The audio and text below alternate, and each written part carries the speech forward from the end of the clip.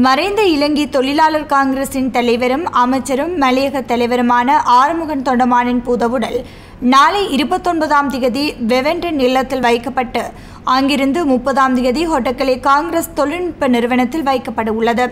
அதற்கான ஏற்பாடுகளை சுகாதார அறிவுறுத்தல்களுக்கு அமைவாக ஹொட்டக்கலை பிரதேச சபை மற்றும் ஹொட்டக்கலை சுகாதார வைத்திய அதிகாரி காரியாலயம் ஆகியன இணைந்து கொரோனா தொற்று பரவலை தடுப்பதற்கேற்றவாறு அஞ்சலி செய்வதற்கான நடவடிக்கைகளை எடுத்து வருகின்றது.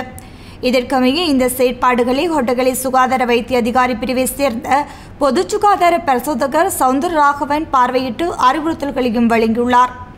அமைச்சரின் பூதவுடல் எதிர்வரும் 31ஆம் தேதி ஞாயிற்றுக்கிழமை நோர்வுட் மைதானத்துக்கு எடுத்துச் செல்லப்பட்டு தகனம் செய்யப்பட உள்ளது. இதேவேளை மலையக பகுதியெங்கும் வெள்ளைக்கொடிகளால் அலங்கரிக்கப்பட்டுள்ளதுடன் வீடுகளிலும் வாகனங்களிலும் வெள்ளைக்கொடி பறக்க விடப்பட்டுள்ளது. சந்திகள் தோறும் தொழிலாளர்கள் மற்றும் இளைஞர்கள் பந்தல் அமைத்து விளக்கேற்றி உருவப்படத்திற்கு இரவு பகலாக அஞ்சலி செலுத்தி வருகின்றமையும் குறிப்பிடத்தக்கது.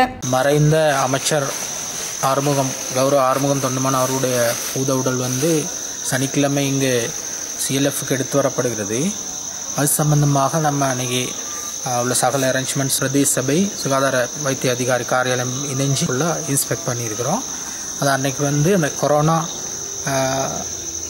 பரவாமல் இருக்க தடுப்பு நடவடிக்கைகள் எப்படி சிங்க் வைக்கிறது, கை கழுவிட்டு வரணும், எல்லாம் அது சம்மந்தமாக நாங்கள் எல்லாம் அன்றைக்கி கலந்து ஆலோசிச்சிருக்கோம்.